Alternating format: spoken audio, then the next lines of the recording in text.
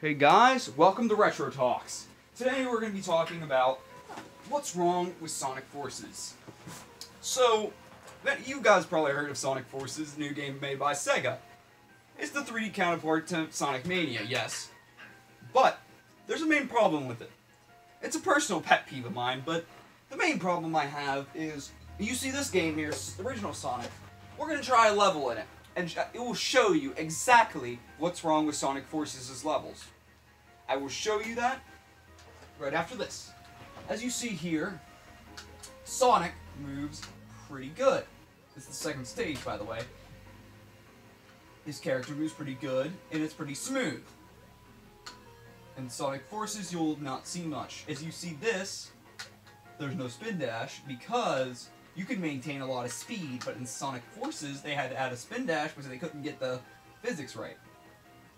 Like, if you play Sonic Forces, you will see in many levels, there's a lot of glitches in that game. Yes, this one has a debug mode that's easy to get, but that was intentional. Sonic Forces, no.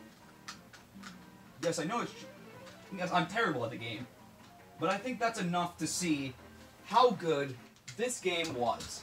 Now, I'm going to pause it and show you guys. So if you look, let me get the video right on there.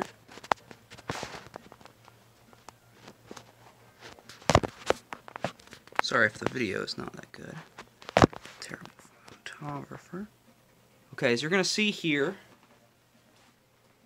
as I'm controlling Classic Sonic, you will see two problems. One, he does not maintain speed. And two, he is so much heavier. He falls so much faster. The original Sonic, he falls a lot slower.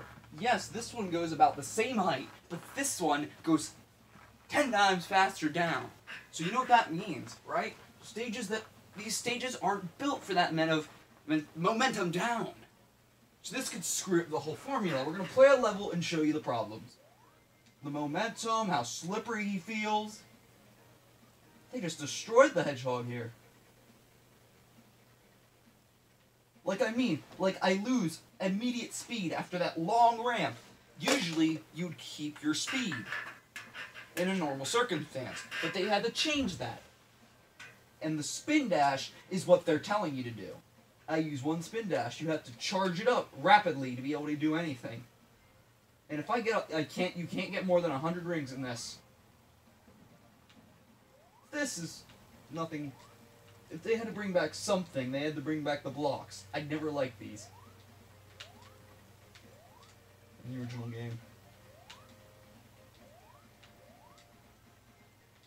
I'm terrible at these. I'm terrible at Sonic games, but you can see the problems arising. Got a red coin.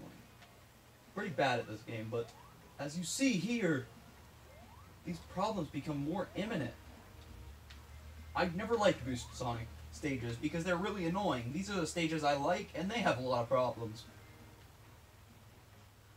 So yeah, overall, Sonic Forces is a decent game. It's not bad. But compared to the classics, where Sega knew what they were doing, it was really good. This game is sad in a nutshell. It's not good. Like I don't understand why they even have Classic Sonic. Sonic Generations, it made sense in the story. This, they just throw them in there for nostalgia bait. It just bothers me that they're just gonna throw something in there. Why can't they just have modern Sonic? Don't take the Genesis name. So, that was just me ranting about Sonic Forces and how bad it is for like 5 minutes. Signing all out. See you in the next video.